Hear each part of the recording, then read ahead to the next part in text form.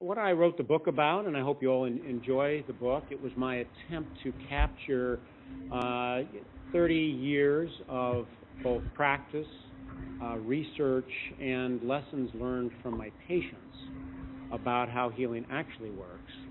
I was in the fortunate position of being able to not only see it firsthand as a child what different kinds of cultural healing practices were like, having been raised in the military and lived literally all over the world, from Asia to Europe and every place in between, but also then as a physician to see that in my own practice and in the practices of others stationed in Germany, for example, as a physician, to see that they did things a little bit differently than I did and a little bit similar. And then had the fortunate opportunity of recycling all that through a research lens.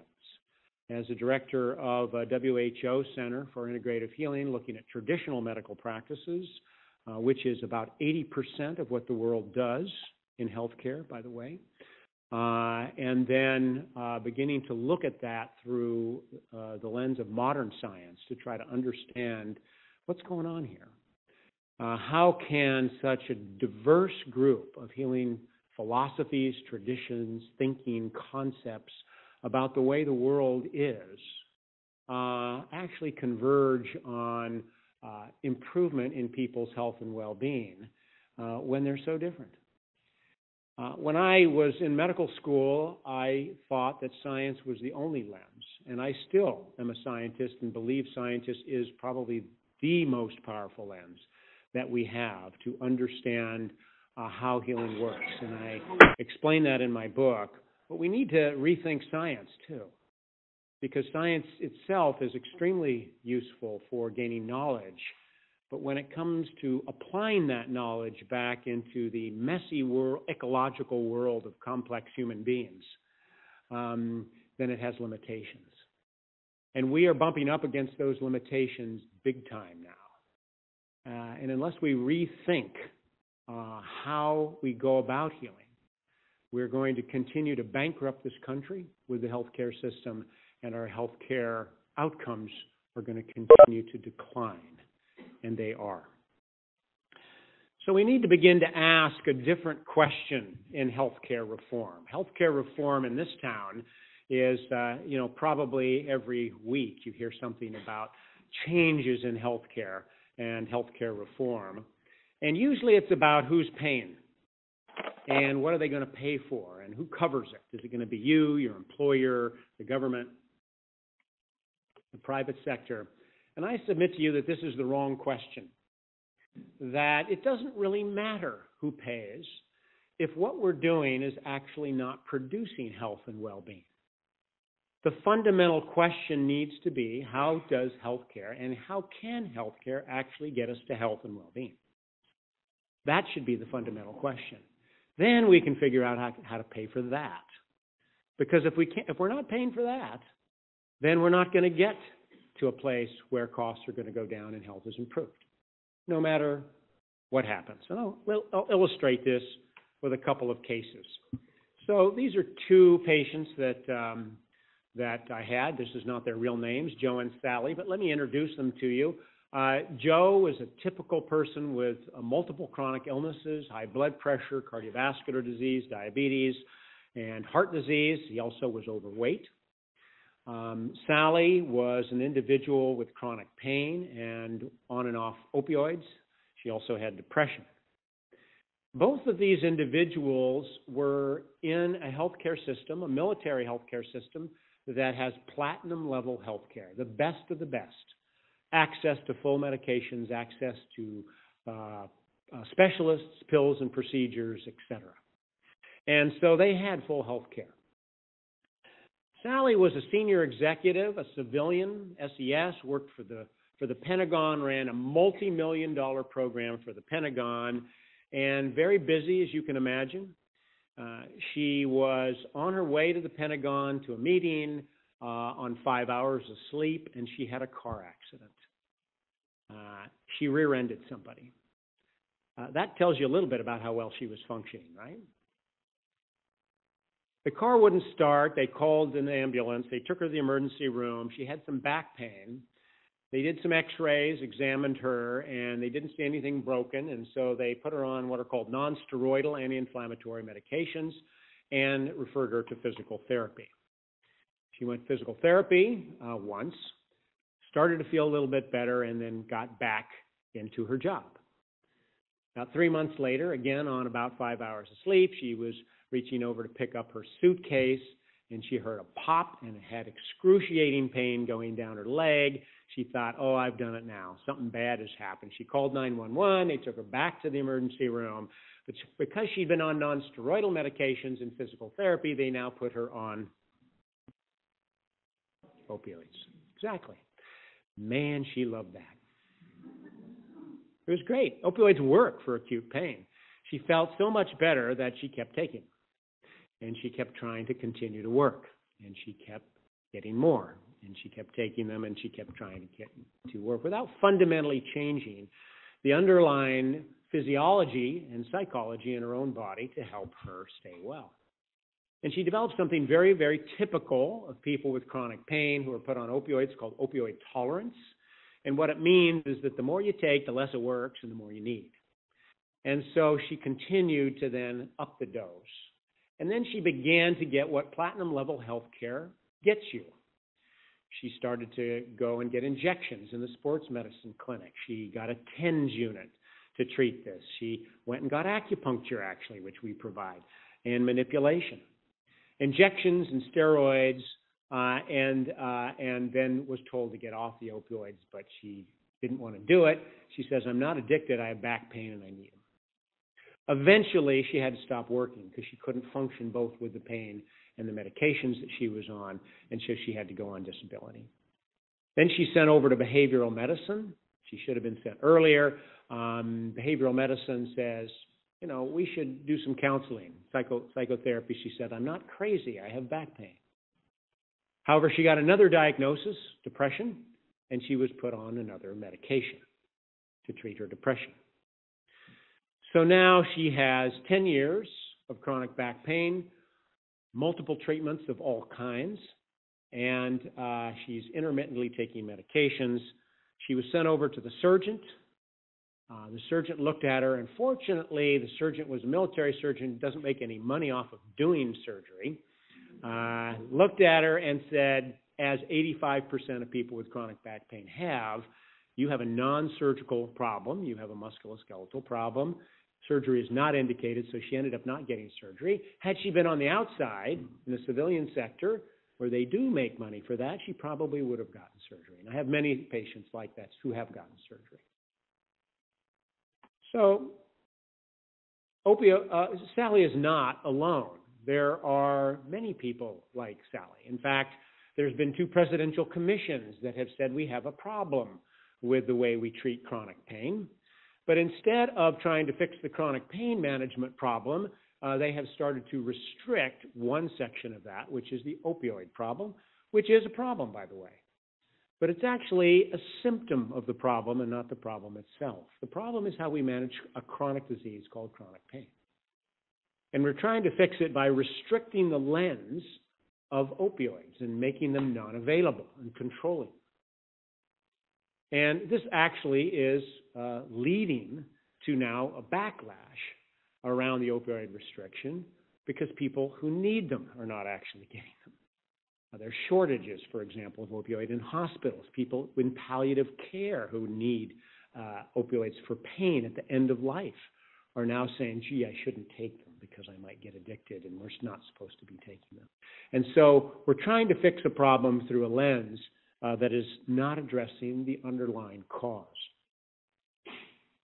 Fortunately, a number of groups have said that we got to get at the underlying cause, which is better management of using non-drug approaches to chronic pain. The American College of Physicians, the primary internal medicine group in the country, has said use non-pharmacological approaches. The CDC, the FDA, the Joint Commission, which is the commission that inspects the hospitals and approves that, have all said use non-pharmacological approaches to pain. The Defense Department and the VA are using non-pharmacological approaches to pain. They're already implementing those and training individuals in doing those. Had we listened to our patients for the last 20 years, we would know that if they have pain, they're already using these things. They were just called complementary and alternative medicine. In fact, if you look at the top 3 reasons why people use therapeutic massage, yoga, acupuncture, manipulation, mind-body practices, the first 2 reasons are pain. The third reason is pain. The fourth reason is pain. The fifth reason is stress and anxiety, especially if it's accompanied by pain. Patients are already using these things. 60 to 70% of patients in chronic pain regularly use some kind of non-conventional approach. And now the guidelines are saying use these approaches. But the problem is the healthcare system is caught in between. Because I was not taught how to use those approaches in medical school. I do not know how to get reimbursed for using those approaches in medical school. And I don't know actually how to set up a team to make sure those approaches actually get implemented. But probably the most important thing is that my patients don't know how to ask me for these things. When they come into my office, the Sallys of the world came in to see me, and I ask her, well, what do you do for your pain? The first thing they do is start describing the medications that they're juggling. They're not even sure actually how to ask the question about the underlying determinants, because we have a culture that has constructed a pills and procedure approach for most chronic diseases, including chronic pain. And the dialogue in the culture does not even begin to get at the underlying factors of healing. So how do you change a culture like that when all facets are driving you one direction? And you know that you have to go the other direction because the science tells you have to go the other direction. How do you change that culture? The first thing you do is stop narrowing the lens and begin to open up the lens, to begin to ask the questions about the underlying determinants of health and chronic illness. And you do that by asking questions about the whole person. What is the whole person, and what are those questions? Well, here's a model that I use in my book to describe the whole person. It consists of the body, we know, and the physical external environment. But a person also consists of their own behavior and lifestyle components, and the social and emotional aspects of their life that are so valuable to them with their family and their social relationships, and the spiritual and the mental components of those. What's meaningful for them? Why do they get up in the morning? Why do they do what they do? These are, at the minimum, 4 layers of what make up a human being. And so if we want to take care of the whole person and help them heal as a whole, we need to ask questions about all of these layers. And I do this through something called a hope note. Now, how many of you are familiar with something called the SOAP note? Okay, probably about half of you. People don't know what a SOAP note is? No. Okay. You need to know what a SOAP note is because your doctor knows and your electronic medical record knows. It's actually structured that. SOAP stands for subjective, that's what you tell. Objective, what the doctor, the healthcare provider sees in the tests, okay?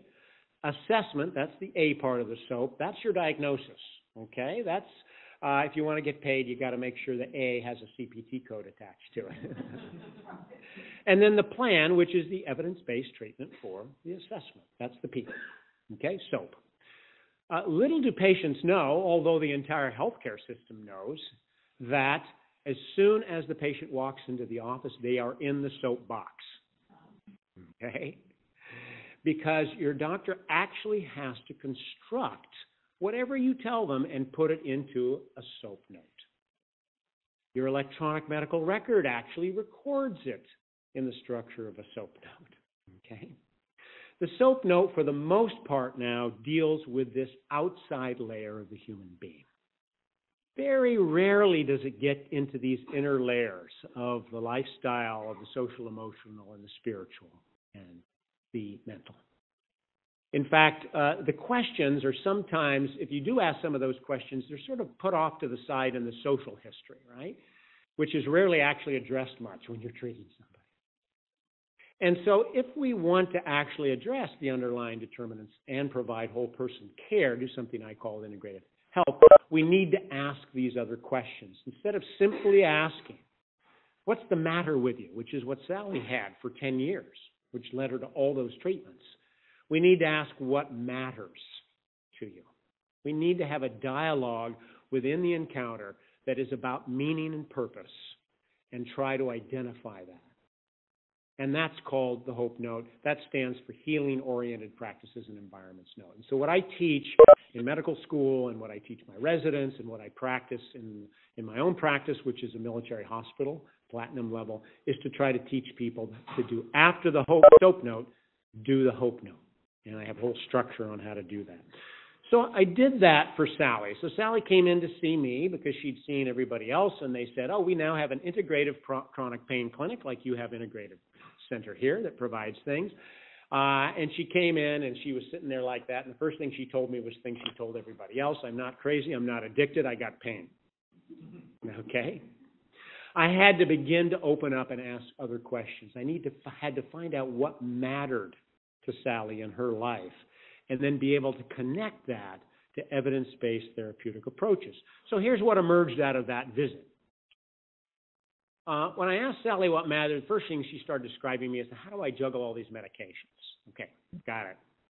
Fortunately, we have a pharmacologist on our team that can help do that, all right? So I set up an appointment, actually within the same visit, to meet with a pharmacologist. But I said, Sally, I need to know about other things. What do you do to manage your own pain?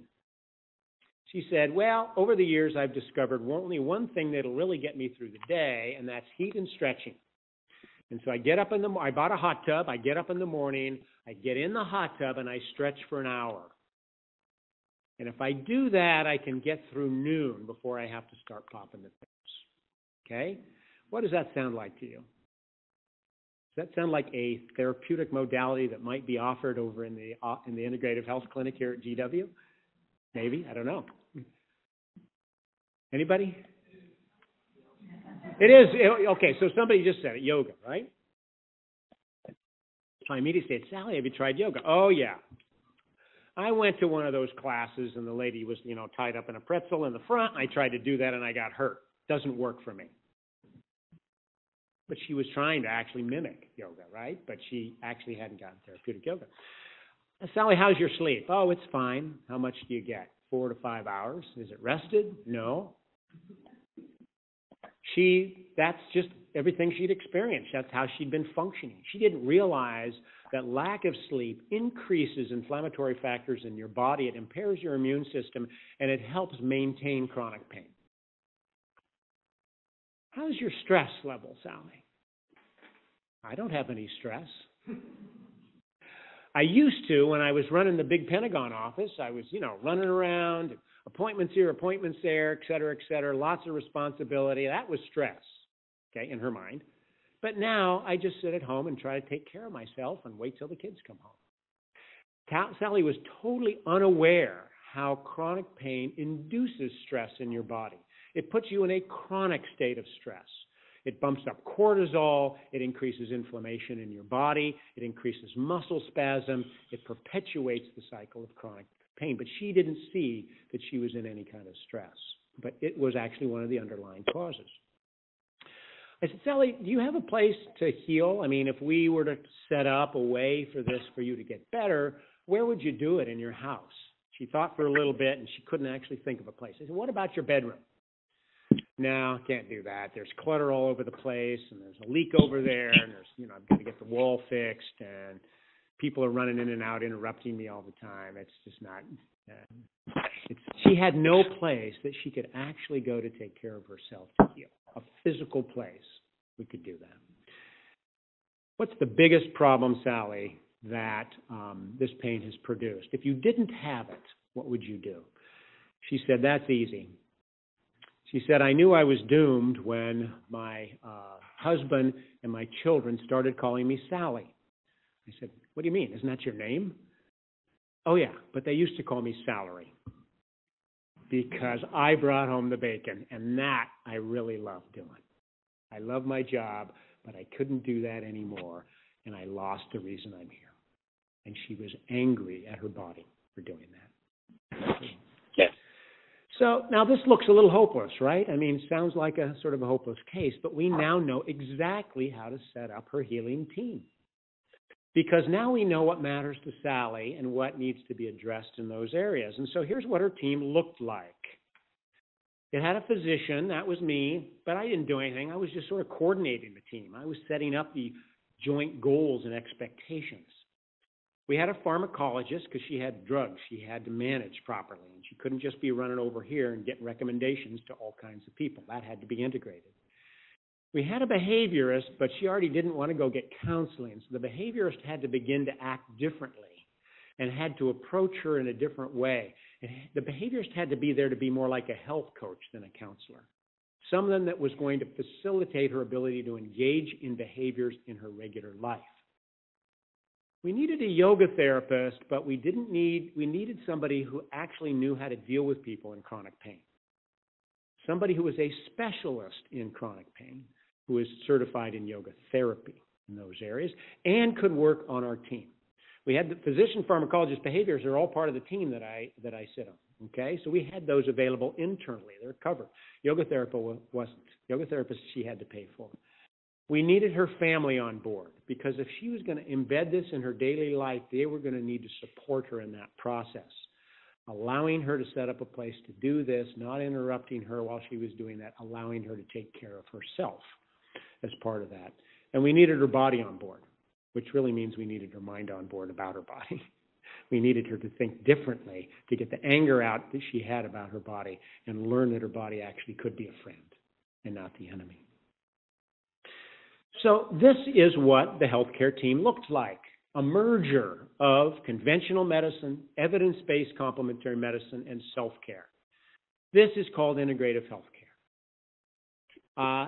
It looked in many ways very similar to what you get when you walk into many places, but in many ways it was profoundly different because it's coordinating a team that's focusing on the underlying health healing determinants, not just the pills and procedures to treat the soap note.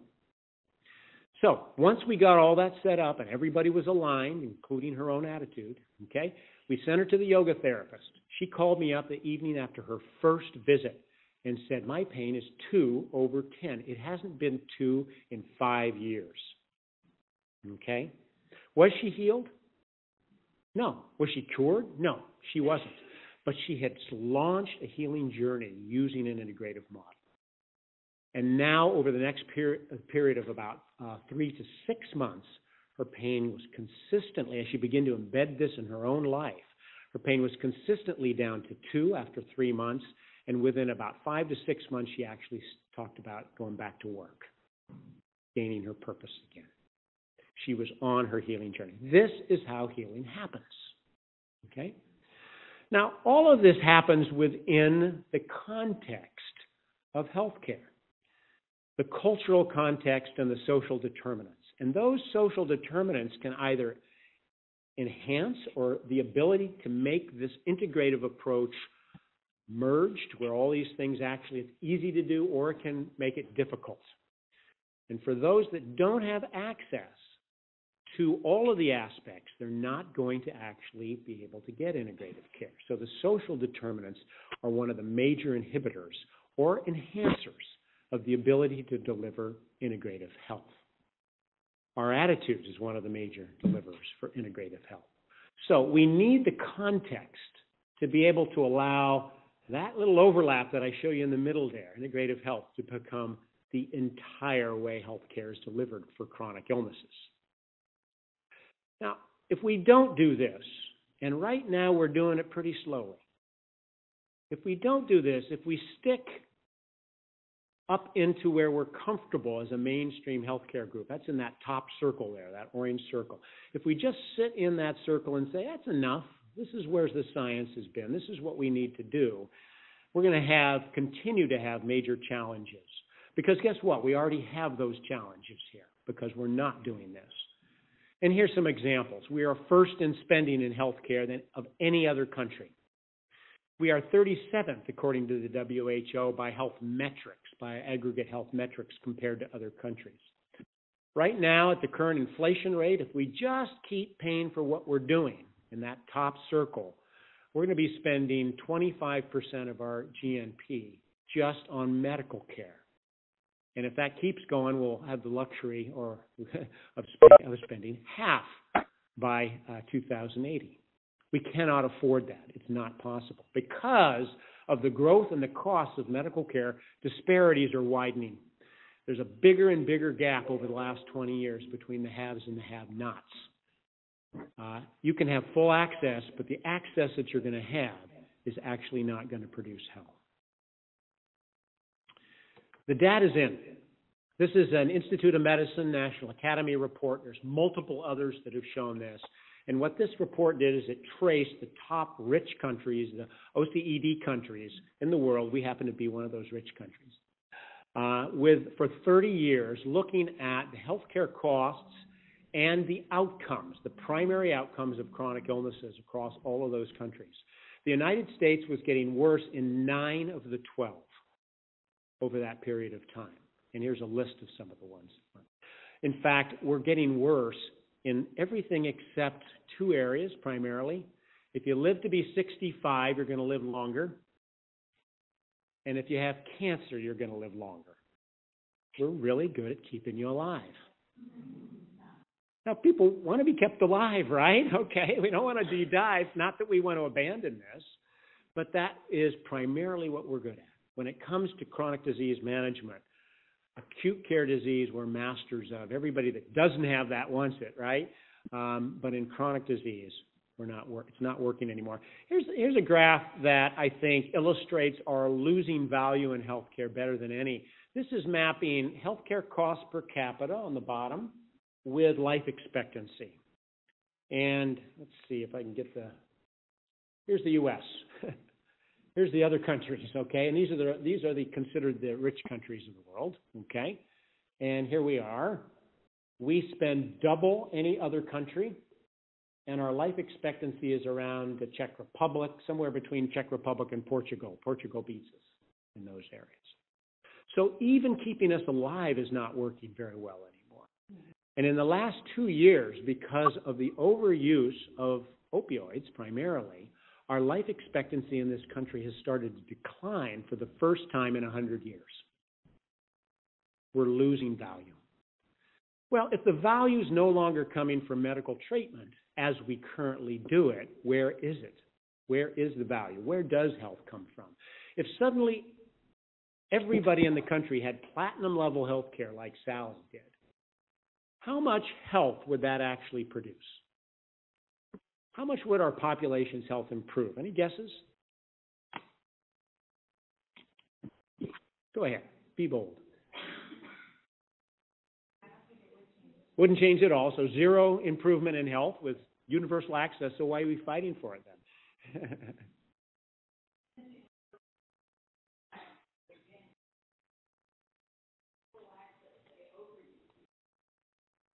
So here's we've got 2 real pessimistic moods here. One's going to be 0, or one is going to be negative, actually, because they're going to overuse, but what the overuse is not actually going to improve health, is what you're going to suggest, right?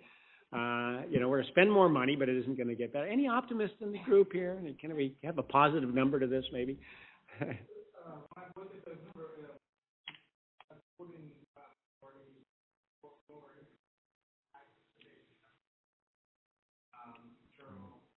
That would improve the numbers, because when you break it down by race, yeah, race and income have a huge factor, right? Make a huge factor in here. Well, here's where the value is, and you're absolutely right, okay? If everybody right now just had universal access to platinum-level health care like Sally, it would improve the health of the nation by about 15 to 20%. They've actually documented this, okay, in randomized controlled trials and experiments. That's because most of health doesn't come from what we do in medicine. It comes from these 2 other big areas, okay, 3 areas actually: behavior and lifestyle, behavior, and the social and the economic impacts, which are that context, that blue circle that I showed you, that either allows this to happen or allows it not to happen.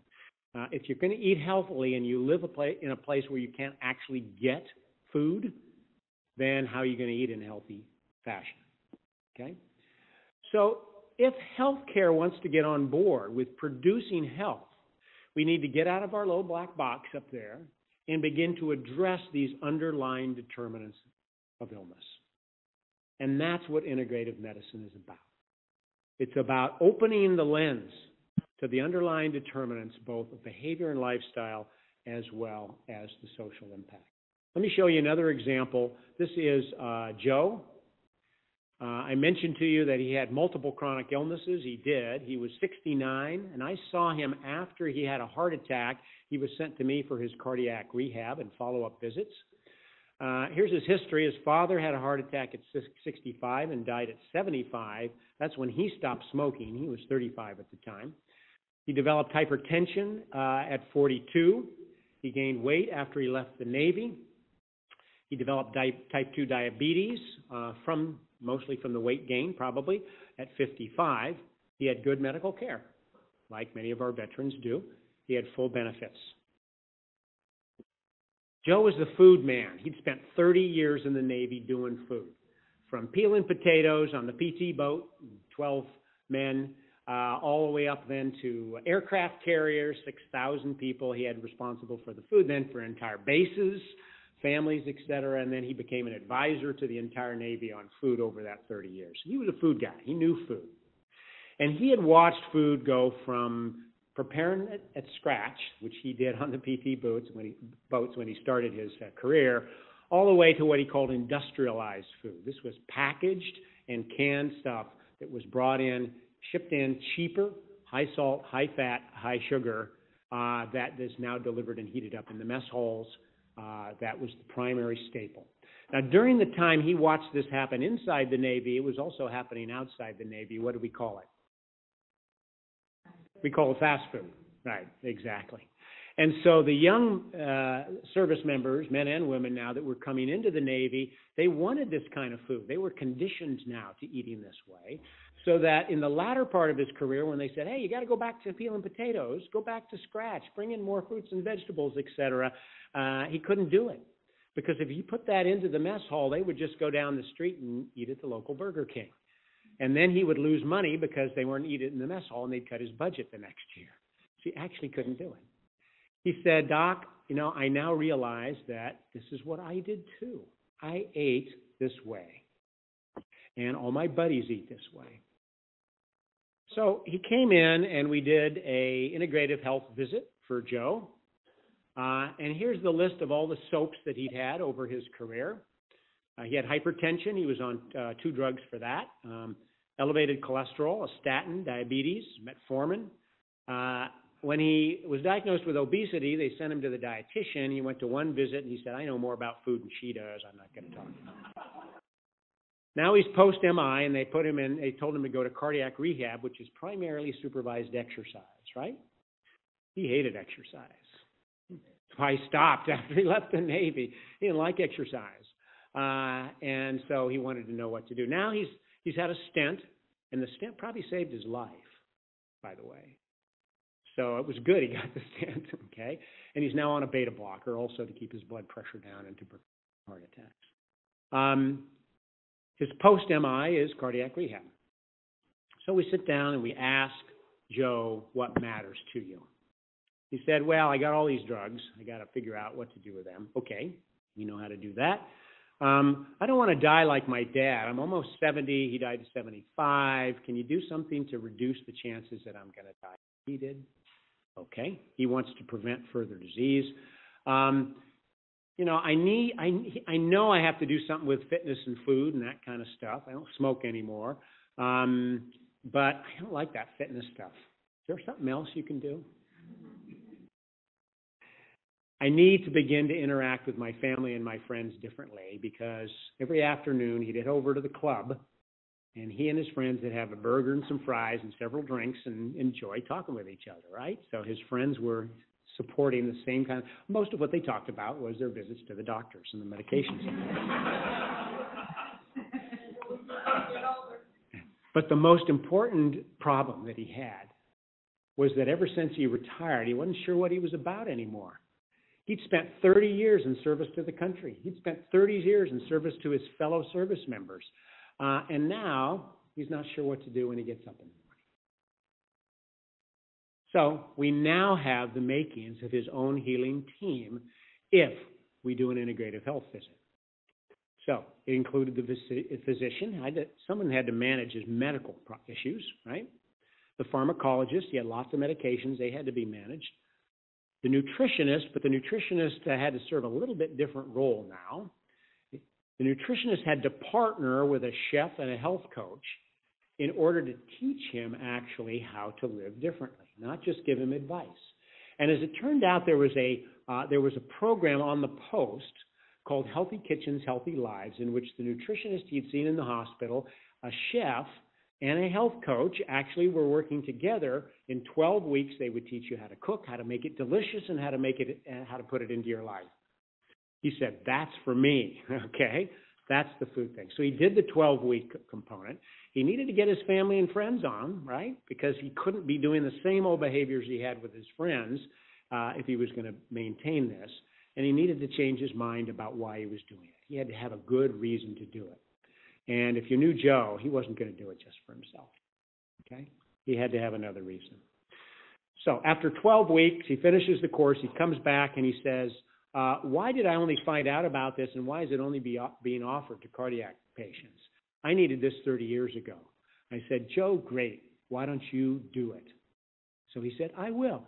So he started the program and became the chef and opened it up to everybody, okay? Now he had found what?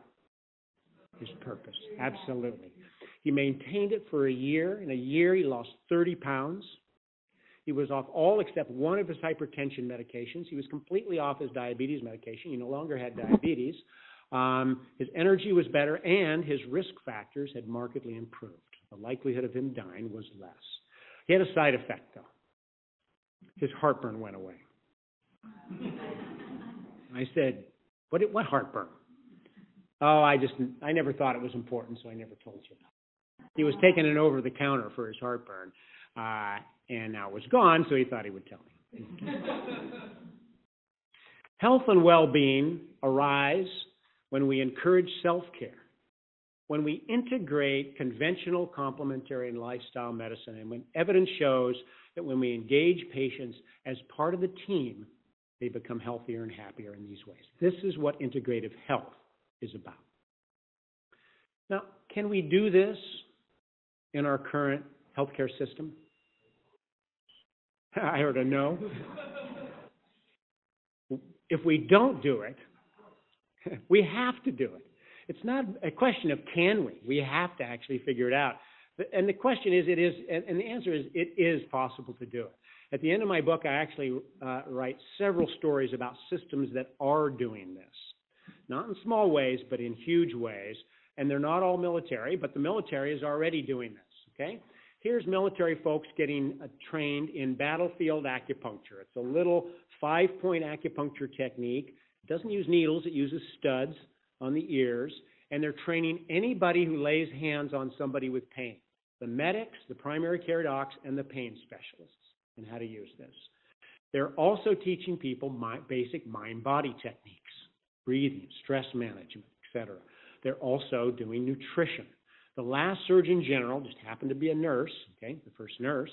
Her signature program was called the Performance Triad: sleep, nutrition, activity, embedding that as a regular routine part of military care. The VA, an even bigger, more complex system probably than the military, is now doing this and doing it with a vengeance. They just launched 18 centers of excellence in integrative health. They call it whole person, whole health. And they are restructuring the entire model right along the lines that I just showed you, okay? In terms of delivering this, incorporating veterans, health coaches, complementary practitioners into the standard routine management, where the patient sets the goals. What matters to the veteran is the key aspect. So it is possible to do this. When I ask people who aren't in the VA and the military, can they do it? The first thing they said is, how am I going to get it paid for? Well, we're already paying for it, and we're paying way too much. So the question is, how are you going to stop paying for what you're doing? So we're already starting to do this out where costs have a bigger impact. Now, costs have a big impact in the military, and they have a big impact in the Veterans Administration. They track costs, believe it or not. But on the outside, we realize that not doing this is creating a huge burden on our healthcare system. 5% of patients with the ones with advanced illness, complex chronic advanced illness, are now costing 50% of the healthcare budget. 5% are costing 50% of the healthcare budget. So the focus on cost reduction has been on that top 5%. Is there a way we can reduce those costs among that top 5%? Now, that makes sense, right? If that's where most of the money is going. But that leaves the 95% who are going in that direction pretty much unaddressed. 5% of our current healthcare budget goes to prevention, and only about 6 to 10% goes to primary care, where the risk factors that are leading to those advanced illnesses and those that are healthy are not really getting an integrative command. So the top is where we have an integrated system where there's care coordination, focused on preventing hospital readmissions, ED visits, reducing primary care and specialty visits, mainly specialty visits, reducing unnecessary labs and prescriptions, et cetera. That's called integrated care. We need an integrative care for the other 95%. That's at the top. We need we need systems that focus on health promotion, that incorporate lifestyle and the social determinants as a key part of the management system, that incorporate people like health coaches, as I described, or behaviorists, and reducing lab and imaging, medications and supplements, by the way. Okay? We need an integrative system if we're going to cover the entire population that walks into the office. There's a name for this in health policy. It's called going from volume to value. How many have heard of that? Going to value-based healthcare. Okay, a few health policy people here. We've now got one foot in the boat of value and one foot on the dock of volume. And the boat is leaving the dock. If we don't get in the boat, we're going to fall right in the water, and many people currently are. So, can you do this now? Well, if you wait for Washington, oh, wait a minute, we're in Washington. If you wait for us to do it, it isn't going to happen, okay? But you can do it right now. If you're a provider, how many providers in the room? Okay? If you're a provider, just start doing this in your practice. So use the example of the Hope Note and do an integrative visit. Ask about the underlying determinants, what matters to the patient. Reframe the questions to get at those underlying determinants. Add some simple methods, things that you can do in your daily practice. Simple ear acupuncture, mind-body techniques, nutrition, safe supplements. You don't have to refer them down to the Integrative Medicine Center, although I'm sure they'd like more referrals, but you can do it actually in your own practice right now. Incorporate healing technologies. Technology is amazing. It's transforming healthcare, and it can do the same thing in these areas. Heart rate variability biofeedback is a great tool that I use to teach people mind-body technique that when they don't want to go to a mindfulness class or can't afford it or can't sit still that long. CES devices, behavioral apps are now getting incorporated in, telehealth visits that allow you to stay in touch outside the office. Redesign teams for healthcare. I've mentioned a few of those. Health coaching, team care visits like the teams that Sally and Joe had set up, group visits, shared decision making. These are all tools that are currently available that you can use right now in your day-to-day practice. If you're a patient, find out what works for you and then bring that into the encounter so that you can produce an integrative practice. Find what's meaningful for you, what matters, what brings you joy, what improves your health and well-being. Come to your doctor and say, where's the evidence for this? Okay, can I integrate this with my medical practice? Ask the provider to do an integrative health visit. If they don't know how to do it, go to my website. I show them exactly how to do it. I show them how to do the Hope Note, how to prepare for one, how to ask the questions, and what to do afterwards. Develop your own healthcare team. Include the conventional, complementary, and self-care approaches, and choose something you can start on Monday in those areas. Here's the Hope Note. It's on my website, drwaynejonas.com. It says how to prepare. There's a little booklet that you can start to do this, whether you have a doctor come do it with it. There's instructions for a doctor to do this. If I know my patients, I can do this in a very short period of time. If I don't know them, then I have to hear all the SOAP notes, and then I can go into the other questions, right? Okay, in those areas. And then how to follow up with those areas. So there's a lot of other tools besides that on the website. What I'm trying to do is take the challenges that we have in our current healthcare system, because most of us are still on the dock, okay, and say, all right, how do we do this?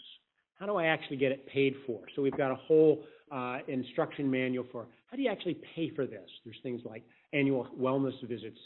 If a person has a diagnosis, they can actually get several visits that can get covered. There's CPT codes to do this. The group visits actually are one of the best ways to actually learn these fundamental underlying causes of how healing works, and they're actually very profitable. You can get them covered in those areas. So there's lots of ways to do this in those areas. Well, don't wait for Washington. Do this now. If we don't do it, then we're going to end up in a continued advancement of not only a $2 trillion system, but a $3 and a $4 trillion system that will suck resources out of the other things that everybody loves and needs, like education, vacation, and other kinds of occasions. The need is really to create a value-based system in those areas. And so I charge you with understanding that integrative health is not just a luxury. It actually is at the core of what's needed for chronic disease management today. We have a wonderful acute disease management system. Nobody would leave it, right? Everybody wants to use it if they need a tumor removed, if they have a broken leg, if they need a hip replaced, etc. Joe needed it to save his life with a stent, okay? But we have a terrible chronic disease prevention and management system, and we need to get on board with that with integrative health. Thank you very much.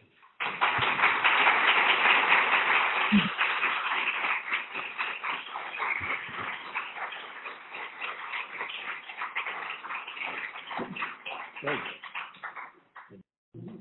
Would you stay on the panel? Certainly. So we can ask all of the panel members to join you, and then we open up to questions from the audience. I think one of the things probably will need to be addressed a little bit more would be, you can start coming up, and I'll introduce you. You can come up, take your time. And because I think a lot of the people here are actually lay people, and they're not practitioners. So they will probably all want some questions about how can they do it within the system. And that is going to be the challenge. So we have our panel members. They are all they're all dear friends of mine, and they all go back a long way. So I'm really happy that they're here. Dr. Osier, who just sat down over there, is a naturopath, and she's in practice with the CIM since 2007. That's right. And Dr. Ellis, Dorothy Ellis, is the second-year medical student that I quoted, and she actually came all the way from Rhode. So she's a physical medicine and rehab medicine specialist. And Carmela Vetri is a patient. It's a patient of mine since I was in practice in gynecology eons ago. She's also my first patient when I started the Center for Integrative Medicine. And now she's a practitioner. She works for Luann Jacobs in serving a Reiki master. And she volunteers at the N Street Village. So it's a great panel of all stripes, and here to answer your questions. Yes, I am a nurse practitioner. Oh, I'm sorry. I'm not very good at it. I meant to ask each practitioner to sort of introduce themselves. And then we can go panelists to introduce themselves. And so their perspective is just answering how healing works. No, that's my fault. Can we start? You start. Okay. Hi, everybody. My name is Birnbaum.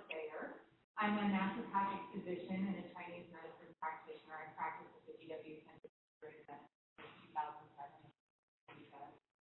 I thought I would just mention a couple of things as a way of introducing my philosophy about health and healing.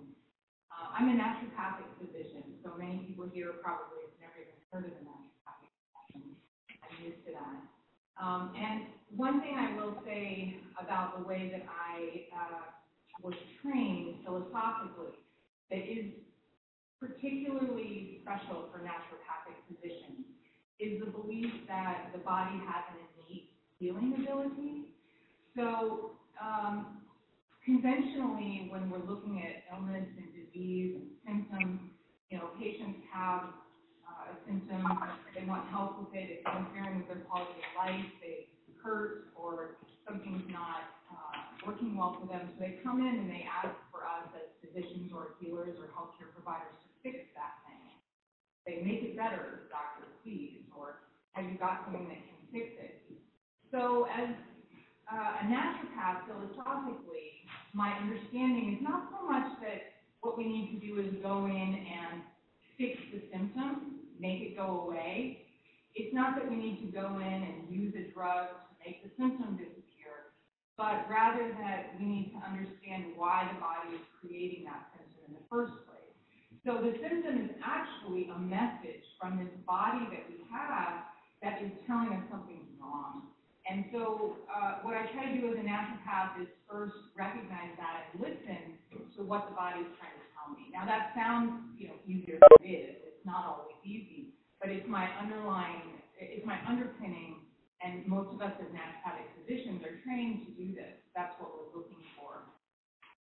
The body is wise. We have the vital force, this natural healing ability, and when the body isn't healing, it's because there's something stuck. There's something blocking that healing.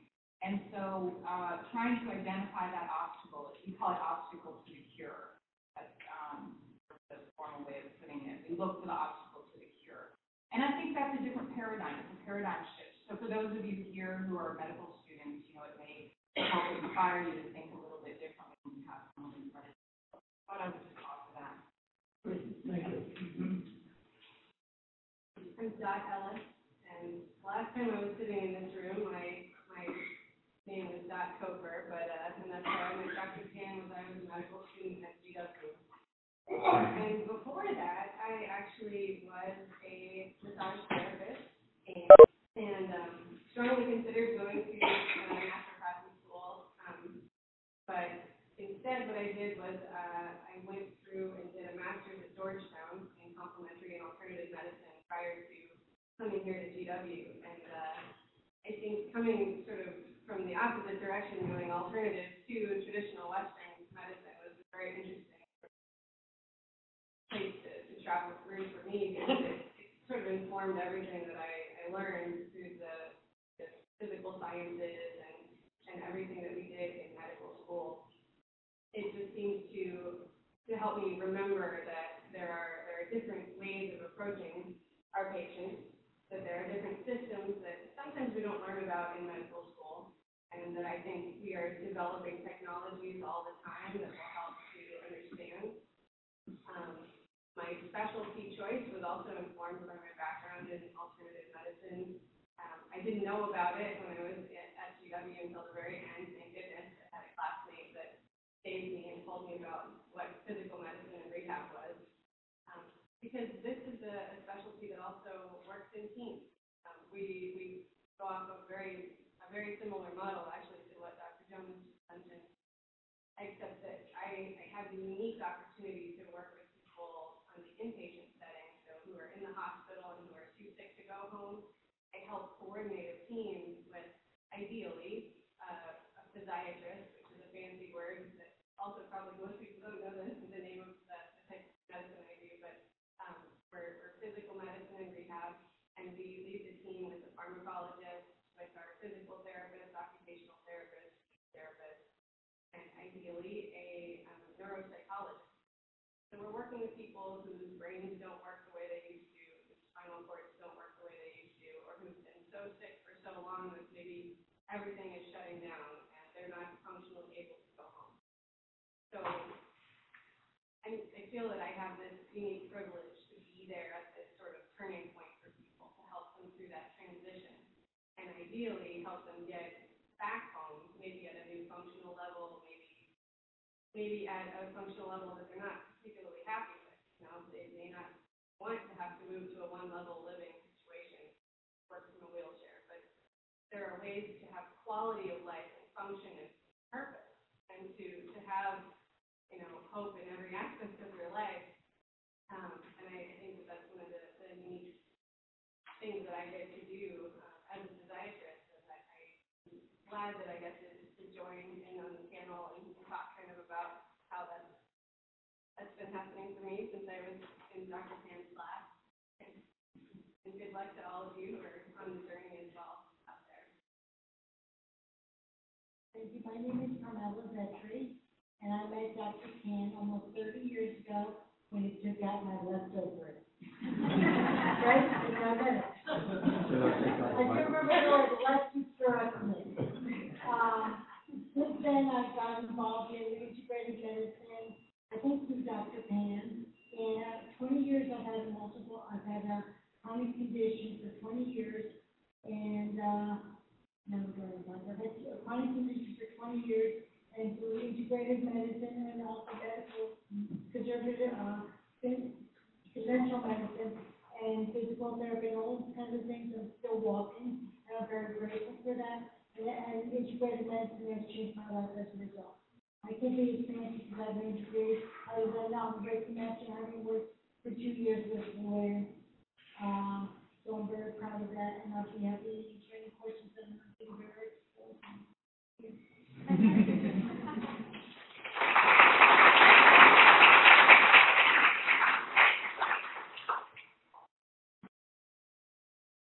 Yeah.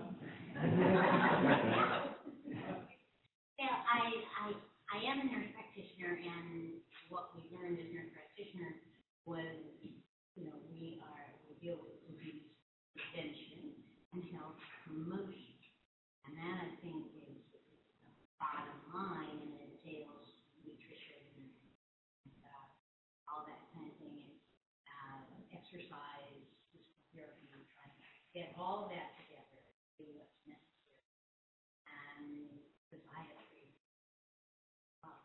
But I'm interested and appalled and a little bit that nowhere does the word nurse come up. And is that because they're not in their jobs, or you know, you just forgotten about the nurses? And do they have a part in this integrated medicine? Because Dr. Jonas, as much as I loved your book, you know, I'm a nurse. So I actually intentionally used nurse several times in my talk because this has come up before. But I use the word provider to include nurses, nurse practitioners, and other types of providers that are engaged in working with patients and healing. The dilemmas that nurse practitioners have, especially if they go into primary care, are very similar to what primary care physicians do in terms of how do I put a team together? How do I get it covered? You know, how do I make sure I've incorporated the patient? How do I find the time?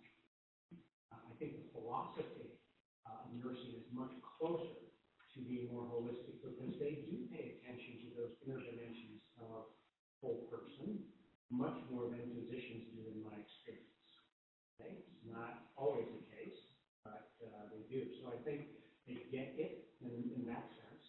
The system changes and challenges are pretty much the same, if not very similar, unless they're practicing in a special situation where they can. I think it's easier for nurse practitioners to say, I am not in charge of you, you are in charge of me, and have the people who are going to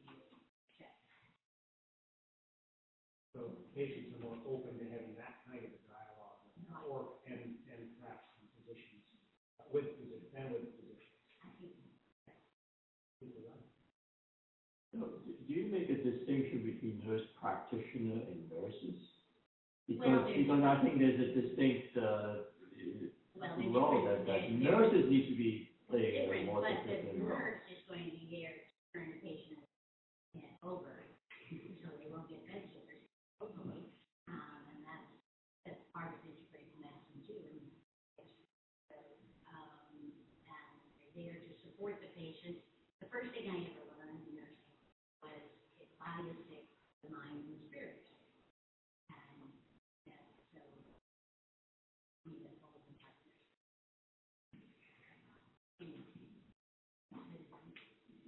Okay, way in the back, I get to the back. I'm just going to interrupt quickly. We have some microphones. I'm going to go and hand them out so we can hear the people asking questions. And people answering up here, if you can also use a microphone.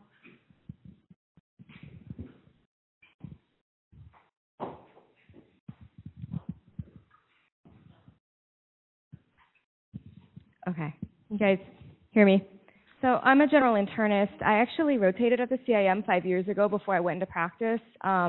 So thanks for that. It was actually incredibly helpful, even though it was only for a couple weeks. The first practice I worked at was an integrative practice that had a naturopath, acupuncturist, spa, and then regular primary care providers. So what I'm trying to figure out now is how would you recommend, just as a panel collectively, to get more mainstream acceptance of this practice approach?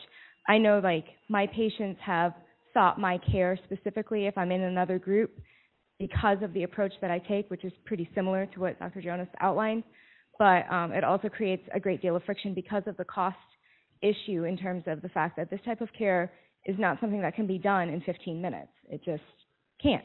And so I just would wonder if there are suggestions for that, and also maybe also how to consider it for the hospital setting, because you were talking about care coordination, and that's something that I think is a huge issue. When you don't coordinate a discharge properly, then the patient ends up back in the hospital, and this could be avoided. I can speak to that a little bit, I think. So my practice is hospital-based because I'm an inpatient rehab doc. And on my team, in addition to the amazing nursing staff that keeps our patients from getting the pressure ulcers and they're my eyes and ears out there, we also have a pretty amazing set of patient care coordinators and social workers that work fairly tirelessly. And I think that rehab is one of those settings that is allowed to have that. And that I don't see that same type of intensity of coordination for dispo and discharge for the patients that are on the inpatient side over in the acute hospital. And I think a lot of times that's why a lot of the dispo planning from the hospitalist services are to rehab, so that we can continue to try to figure out where to place these very difficult patients who may not have the family support and who are also at a different functional level and all of that. I wish that I could tell you how to get it more accepted, because what I can tell you is I think inpatient rehab is a vanishing field. I think that insurance companies are getting so strict about who they'll let come to us that eventually everybody's going to be in subacute nursing facilities or long-term care hospitals, which is really, it's hard to take that, but I think that is the way that it's going, because I do think that model, though incredibly helpful, I don't think there's enough wide mainstream acceptance that it works, that people understand and want to advocate for it. So I think until we're able to get out there and lobby, and as physicians kind of rise up and ask for the care that we need, I don't know that this is going to change very much, which is sort of a sad and depressing answer to your question, but.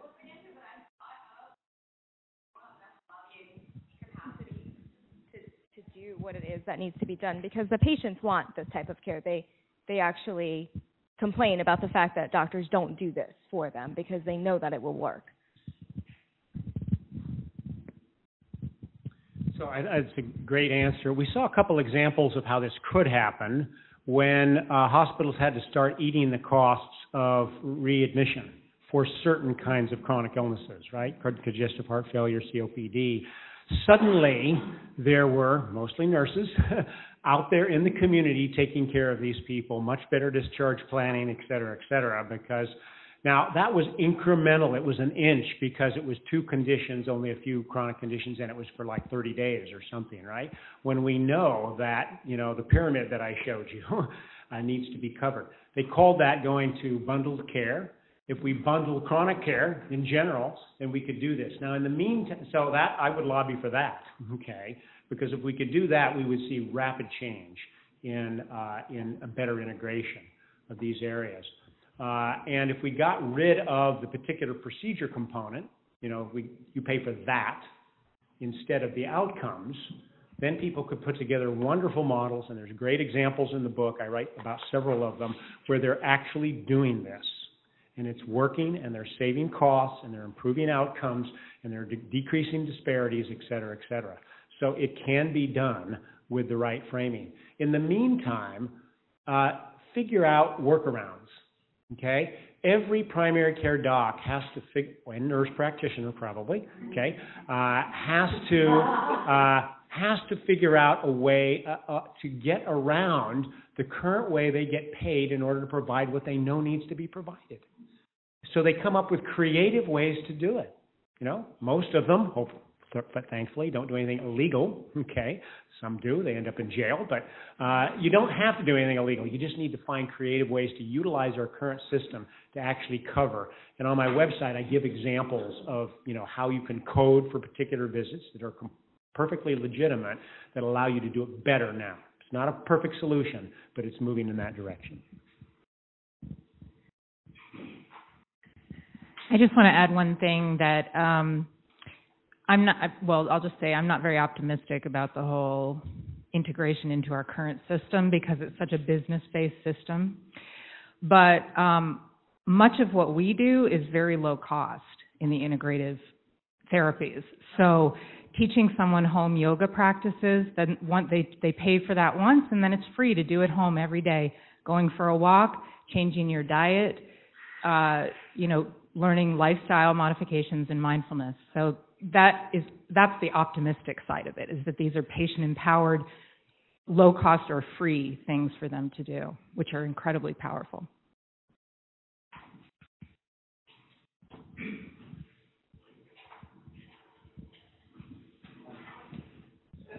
Just to add another practitioner into the mix, I'm a physician assistant. And I work in HIV/AIDS care, where we do have a very integrative model. We've had to because our patients, at least in DC, are poor often. And if we don't provide all the wraparound services, they don't take their medicines. And if you stop taking HIV medicines in the wrong way, you can't ever take that medicine again. So it's permanent. And so people have worked really hard to make that system work. But it hasn't been translated broadly.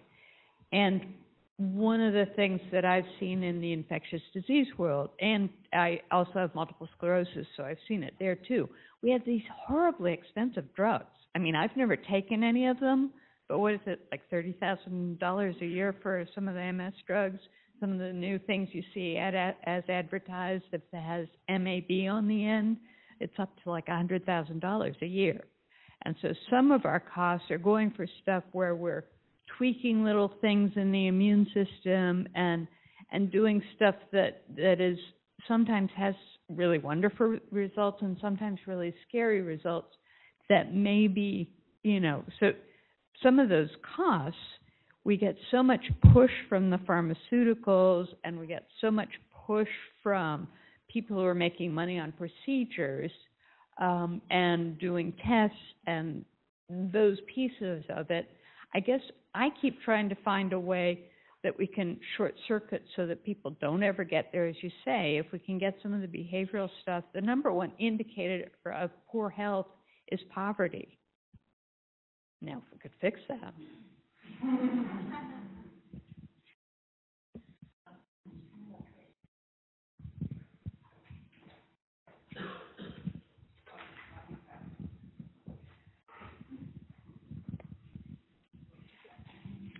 Thank you, everyone, for sharing your expertise and experience. I was wondering what you think are the possibilities, the potential, and also the challenges within the pediatric medical space in terms of integrative medicine for pediatrics and achieving more whole health outcomes at the patient level and by extension at the family level as a unit.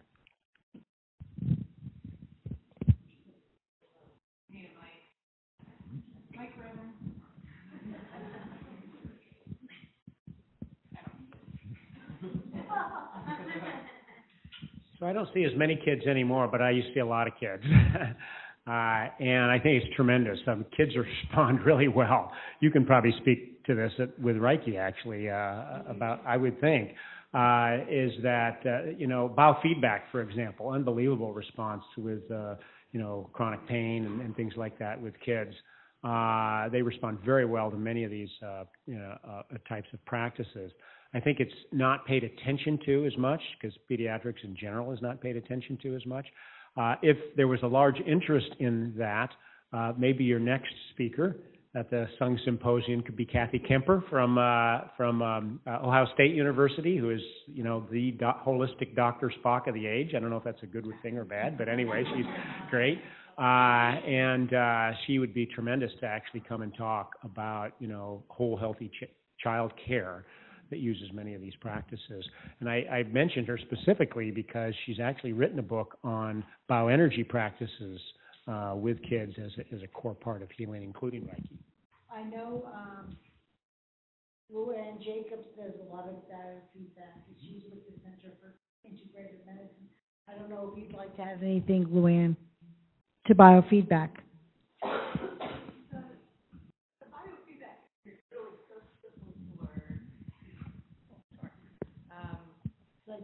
It's really easy to learn. The technology is, anybody can download it on their iPhone. It's a very minimal cost to purchase the connector that takes the heart rate variability through the pulse. And almost any age can learn to do this too. And it's so quick and it's so visual, and you get such great feedback that you can become very independent with it quickly. So it's a good investment for your money. Luann, have we ever done anything with children in Reiki? We've seen a few kids, but not a lot of kids at the center. Yeah. I know from the physiatrist standpoint with children, I met a colleague a couple weeks ago working at Cincinnati Children's, and he talked about a model that is absolutely like what Dr. Jonas described in his talk. They have resources that just are outstanding. So if you're ever looking for a place to send kiddos with functional difficulties, think about that, because I think they've definitely got a system that will work. Thank you, guys. It is wonderful to be in such a room full of people who are like-minded, trying to progress where our healthcare is going in our country. I have been a practicing massage therapist for the last 12 years. I'm a daughter of a chiropractor. I've grown up in that functional medicine frame. And what I think that I've experienced is that I am at the bottom of the healthcare totem pole. People come to me after they've seen every specialist, and they are still in pain. And we can give massage, we can tell them to take anti-inflammatories, to ice, to stretch. But how are we going to change the system to where not only is our healthcare meant to be integrative and functional, but our system is functional?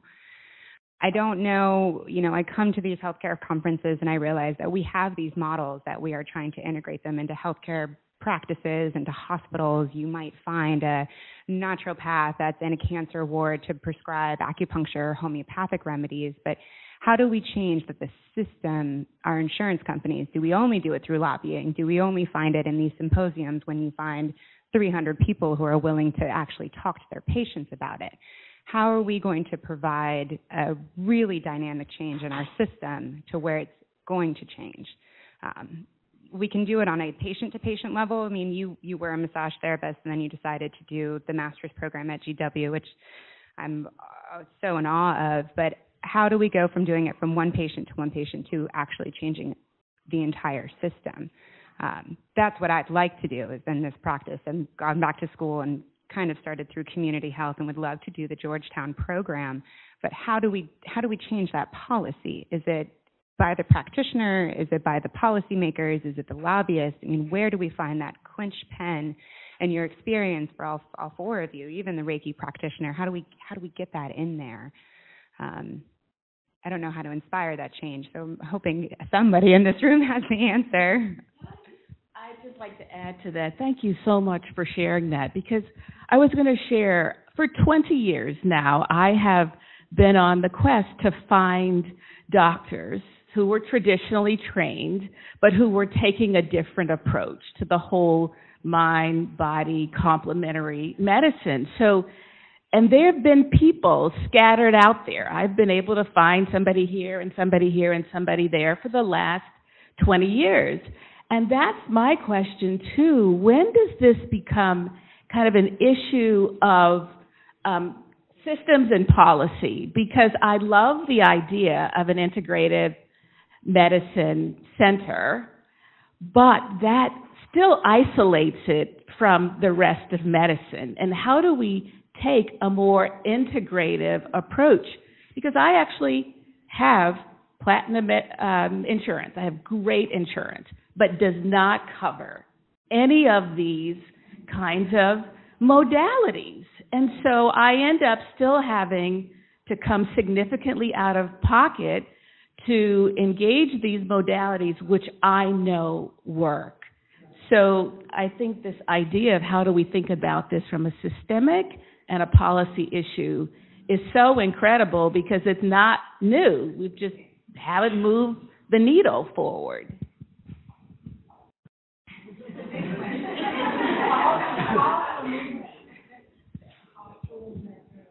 I'll just make one or two comments about that. I forget who did the original quote, but I've heard it multiple times attributed to many people. It's called "Follow the Money."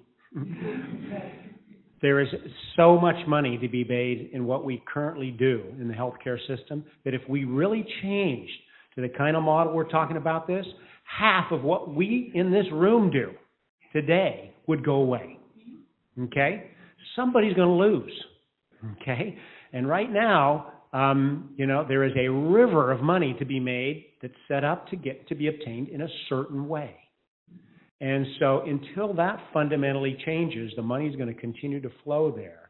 And that means we have to make it more profitable, or at least more profitable than it is now, to be able to do these underlying factors of healing and make them a standard part of what's covered. I think if we got rid of modalities completely and diagnoses completely and just said, pay for outcomes, okay?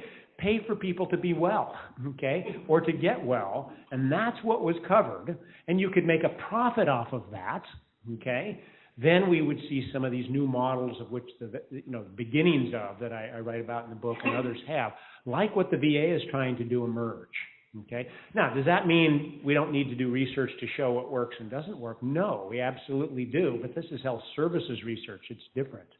It's showing that, hey, that model works better than this model over there, okay, because the outcomes are the same and I can do it at lower cost and the satisfaction and the quality is the same. How many here have heard about the triple aim? Okay, so the triple aim, coined by the Institute for Healthcare Improvement, which is the healthcare improvement organization in the country, actually probably in the world, talks about improved quality, improved population outcomes, and reduced costs. You get all three of those at the same time. And if you do that, and we made it profitable to do that, okay, so then we would see money start to flow into models that like this could actually do that, because we know it works. But that requires first, even deeper than that on the mind and spirit level, it requires an attitude change. It requires an openness to this. It requires an understanding that, this is actually what science shows how it works. So we've got to do it. So I've been in this for 20 years, right? So I'm actually retired. I'm coming back from retirement. So the encouraging thing is that things are actually changing. 20 years ago, there's hardly any conversation. I mean, you have to bang on people's door to get any attention. If I hold a symposium like this, I'll get 6 people. Okay? So there is change going on, and at what point we're going to reach that tipping point, it's hard to say. Because it's always looking back, oh, that was the tipping point. But that is changing. It seems very slow, but it's actually, the needle is actually being moved. Right. I mean, for one instance, there's a consortium of academic census organizations, a national organization. We started out with 7 institutions. Now we have 71. Wow. So in each of the university academic centers, there's some sort of integrated medicine entity going on, pushing that needle. Okay, so it is changing. Very, very slowly. And I can speak to that too, actually. When I was in my massage training 18 years ago, I learned things that now, when I went through medical school, they taught them there. You know, so I learned some of the things that I was learning in my anatomy and physiology and kinesiology classes in massage school, and that was considered complementary and alternative. The thing is when complementary and alternative medicine works, it stops being complementary and alternative. It becomes standard of care. And so that's the thing that I want to at least give some little element of hope. I got nothing about the massage therapy coverage, though. I got to tell you, it's really frustrating because I've got, physical therapists, speech therapists, occupational therapists. I don't have a massage therapist on my team, and it's frustrating because we could really use one. But, it's one of those things that I think, along with the rest of the modalities that are helpful and creating these types of care teams, it's showing up. It's voting, and it's lobbying. I mean, we have to show up in numbers that matter, and we have to have the public as a whole asking for this. And I think everybody has been, and I think that's why we're seeing the change that we are. John, can I just say something? I thought when you started it was to be part of the regular curriculum, and therefore that was the beginning, that it was supposed to spread, not only at GW, but to other medical schools, and to become integrated into the normal curriculum so people would know about it and then take forth with the government. That's right. So one of the models that actually Wayne is proposing is not, this integrated medicine should not be a silo. It should not be just another medical specialty. The way we practice is an attitude. It can be incorporated in any specialty. And that's when that will be the day, right? When everybody practices it. Sorry. As we're talking about how do we add more voices to this, the nurses before said that they weren't talked about much in this conversation. And although, Dr. Jonas, you did mention families, I really encourage you to think about patients and families. We are in a time now, my colleague and I both are part of the Institute for Patient and Family-Centered Care. We remember your health.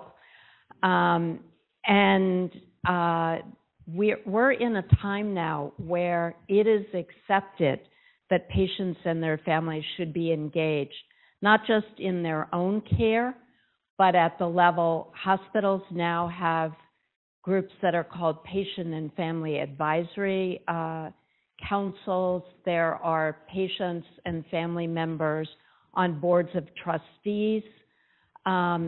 So let's really get the word out to patients and families, because then the numbers will be big when you're talking about spreading the word and changing policy. And Carmela, I remember you from years ago at Youth for Understanding. Deborah Dawkins. I am Deborah Dawkins. Wow. 30 years ago. Wow. Small world, right? I actually want to say something. First, to introduce myself, I'm Lee Frame. I'm the Program Director for Integrative Medicine here at GW. Just to give you guys, thank you. Just to give you guys a little bit of hope is we have a master's program here at the School of Medicine in Integrative Medicine. And it was originally geared for providers in the Wayne Jonas sense of the word, the broadest sense of the word, to come and learn about the integrative medicine approach and then applied it to their already existing practice. And that has done really well for the last 3 years. I've been brought in to expand upon that because there's more demand than that. So yay for that. And it's gone way beyond providers. We have people who want to start with integrative medicine. They don't have any background. They want to go to medical school and they want to do this first. Or we have health coaches, people who are into fitness or yoga instructors who are really interested in the integrative medicine approach. And so what we're doing is we're expanding our program. And we're going to have a nutrition track where they can get credentialed in nutrition. And we're going to have a health education track where they can become health educators, certified health educators, and actually go out into the world and teach people how to take power of their own health. So the needle is moving. John started it, and hopefully we're moving it even farther. And I think that GW is going to be a leader in this area, thanks to people like you to coming to our symposium, and thanks to the Sungs for allowing us to have this symposium. So hopefully that will give you guys a little bit more hope. I know it can be really tough to think that we're in this old-fashioned model of healthcare and it's never going to change. But things do change, and people like us are going to be the ones who make that change happen.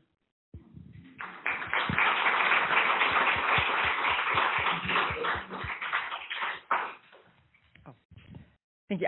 I just wanted to share as well. I appreciate so much having the opportunity to be in a community with others like-minded as well, and sharing just the encouragement of actually wanting to drive these new models forward. I do feel very encouraged to hear about just the opportunity for the expansion, because I think that it really is occurring.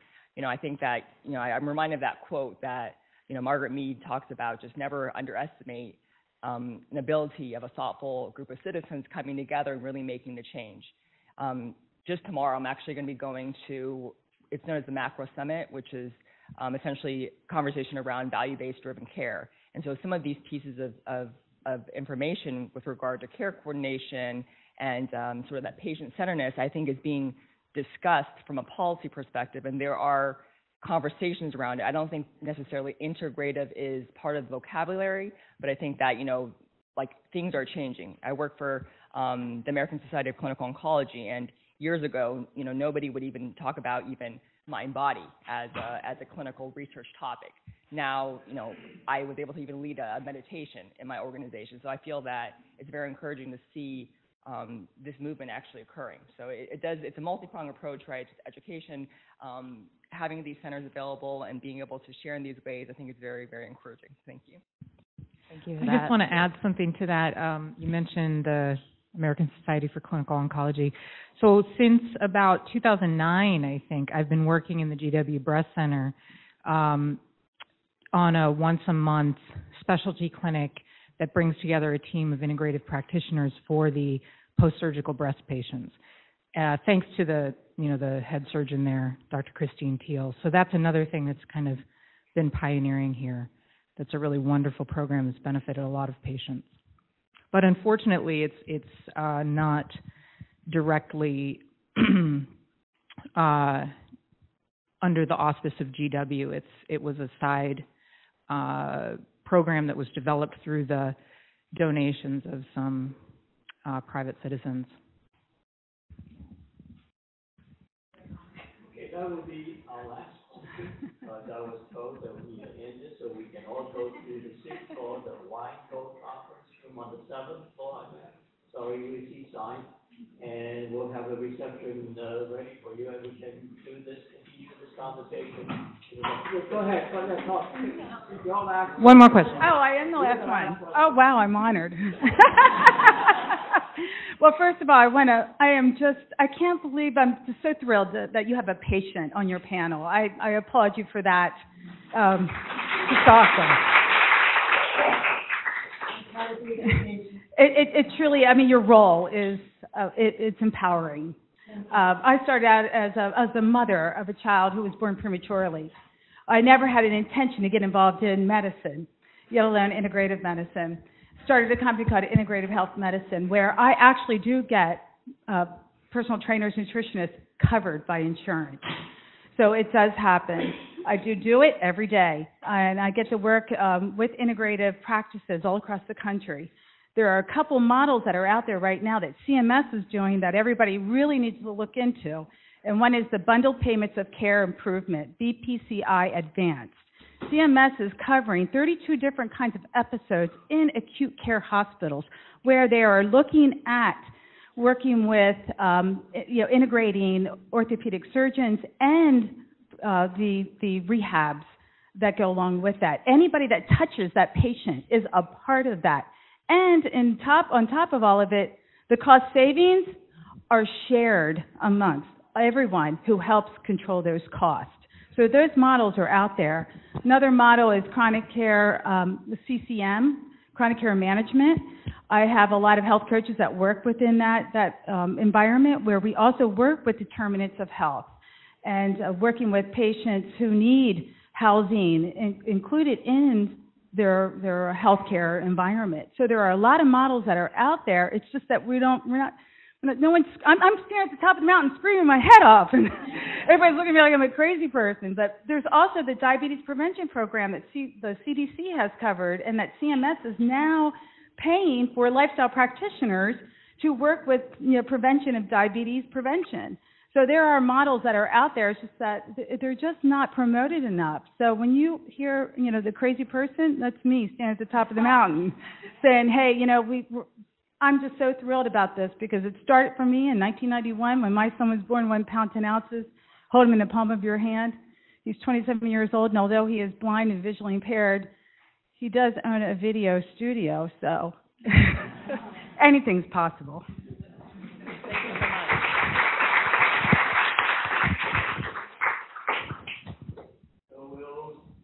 Thank you. Thank you. We'll see you on the 7th floor, 707. That's 707, 7th floor. It's the very top floor. You can't miss it. That was so fantastic. Thank you. It went really well.